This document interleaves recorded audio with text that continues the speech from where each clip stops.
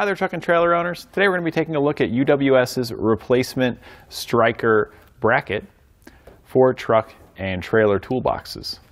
If your old striker is damaged to the point where it's not latching anymore, maybe it rusted out, the pin's no longer there, or you've replaced your latch assembly with an upgraded one or a new one, and potentially the new model's not compatible with your old striker, you may need to replace the striker as well. That's what we had to do with this one here. We replaced the latch because the lock was damaged and the replacement wasn't quite compatible with our old striker. This one here is fully adjustable. You can see the pin can adjust down the slot, and the striker here has a slot for its mounting as well. So once you get it mounted up, you do have some room to move it back and forth so you can get everything positioned properly to where it opens and closes smoothly. The only thing you get will be the striker bracket. So if you need a pin, you can get that here at eTrailer. It does not come included. You also don't get any mounting hardware, but in a lot of cases when you take your old striker off, you can reuse that hardware to put it on. And you can see here, since it is adjustable, we were able to get it to line up perfectly with our latch mechanism. It goes right down on there and smoothly closes. The striker bracket is going to be about 2 3/8 of an inch wide. And the distance it'll hang down is about 2.5 inches. It's just shy of that. So this is going to give you plenty of adjustability there because the adjustment slot is nearly the entire length of that.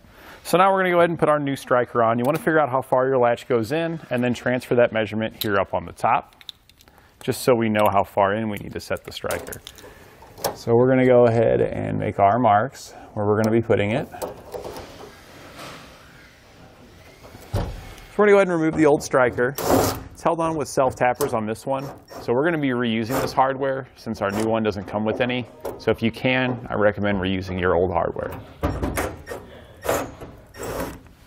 So I've gone ahead and marked it. We're going to be putting it there, but you also want to take the striker pin and just make sure too that when this is inserted, it's not going to interfere with anything. It's going to hit. Looks like we're going to be fine here. It's going to sit inside the lid. We're not going to hit on the lip or anything like that. So we're good to go there. So now we're going to run the striker bracket in with reusing that old hardware.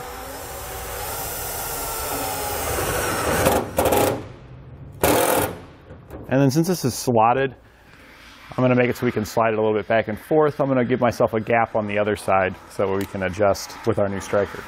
Now you can pull it down and see, and then you can adjust it as necessary and retighten them back down. And here we can see that's going to line up with our striker, and everything should work out the way we need it to. So we can go ahead and insert the striker pin now and then install that. Now your striker pin does not come with a nut, so you are going to have to provide that. You can get that at your local hardware store. This is a 1/4 inch 20 thread. So we're just going to put that on there and then we'll tighten it down. We're going to use a 10mm for the pin and 11 for the nut. So now we've got our pin in there. We're going to go ahead and snug it up just a little bit to where we can still move it around. So it's a little bit too snug, so we're just going to loosen it just a tiny bit.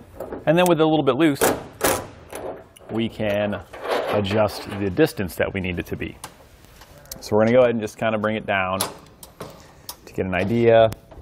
We push it up. This looks pretty close to about the point we want to be. If we look at the gap that we have left versus the distance the pin needs to go until it goes underneath the latch. So I'm just going to hold it right there in this position, so we know where it goes.